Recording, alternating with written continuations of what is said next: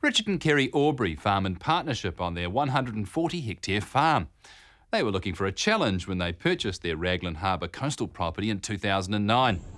The Aubreys have since transformed the property with extensive protection and conservation work.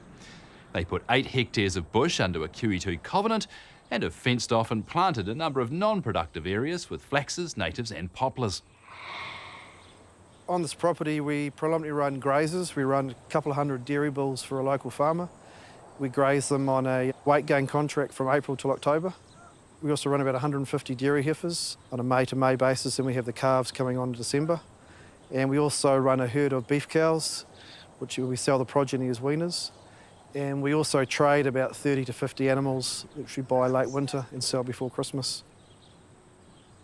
I actually work off farm, and that's enabled me to develop the farm to how we want it. Obviously we've spent a fair bit of money on infrastructure, fences, races, water, and a fair bit of fertiliser as well, just to get the farm up and running so it's easy to manage. So in effect it really only takes one of us an hour and a half a day to do all the stock work, and a little bit of time on the weekends, and when things need to be done of a major nature we actually get contractors in who can do the job a lot better than I ever can and do it in a quick and timely manner rather than myself using up all my recreational time.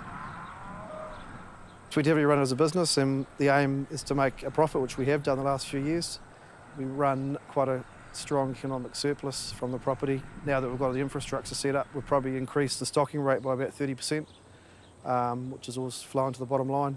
So we've sort of set it up for the future as well, so when we get closer to retirement, wherever that may be, that the farm has got all the basics, all the fundamentals all in place, so we can just run it as a day-to-day business without having to worry about any future capital expenditure. When we first came here, it was really quite run down. I didn't even know that this part was actually on the property. And so when I went to have a look and a walk, I couldn't believe it really, because it was just so beautiful. But obviously there'd been stock in here, so it wasn't quite as lush as it is now. So, you know, Rich and I did some investigation and decided that it would be lovely to keep it in a covenant and to protect it. So this is why we decided to put it into the QE2. See these? Rewa seedlings coming up, so they're in here with the birds that brought them in. Rich and Kerie approached QE2 to see whether this piece of bush would be able to be brought into a covenant. We would have come out and assessed the block, see what its attributes were. We then put a case to our board to see whether we'll be able to put protection on it. So we're talking about long-term protection. This is in perpetuity. In this case, the block hadn't been fenced, so it required fencing. We, in partnership with the Regional Council and Kerie and Richard, went shares in that fence. The entire block didn't need fencing because there's a coastal boundary on the back. So once that was completed, the covenant was registered, and from there on we provide an advice service. We come out every 2 years to do a monitoring visit to see how it's progressing, see if they've got any issues and how we might be able to help to progress that. It's a relatively large block at 8 hectares. Fairly established Tanikaha Rimu forest. There is very little of it left. That's one of the big bonuses if there's a block like this. It's relatively rare in the green desert in Waikato. It's particularly unique, this one, with the bellbirds in here. With the moa being around here. It's big enough to be quite sustainable. Once the understory and the edges have regenerated, it'll protect the interior of it more, and so its regeneration should accelerate. Here's one of our photo points, marked here. Also, we've got all these pinged on our GPS. So we'll be looking to replicate the photo that was taken 2 years ago and each 2 years prior to that. The first thing we're looking for is that the fences are still intact and there's no stock breach anywhere, and the state of the fences. So repeating these photo points, and then we're looking for the changes in the vegetation in here to see what's happening. We want to see it regenerating, noting weeds and things that might be progressing. So we'd record that each time and then try and gauge what was actually happening. The covenant is still owned by the property owners, and We expect them to maintain, obviously, the fences, keep the stock out of the block. We also expect them to do weed control and whatever they can do in terms of pest control.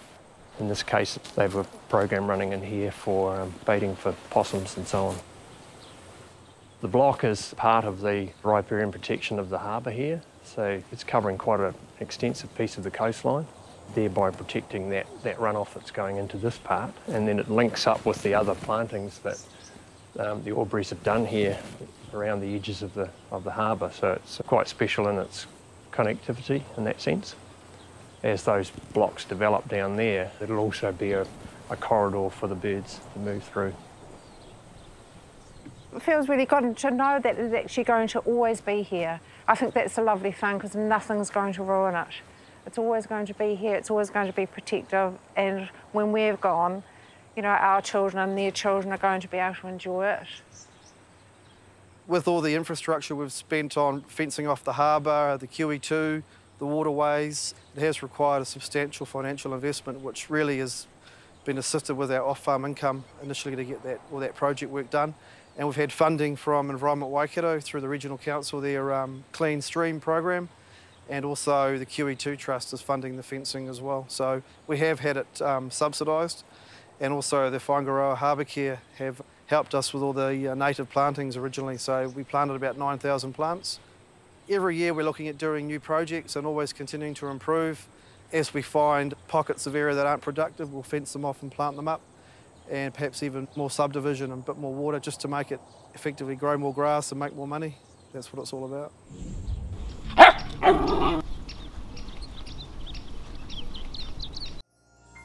This program was made with funding from New Zealand On Air.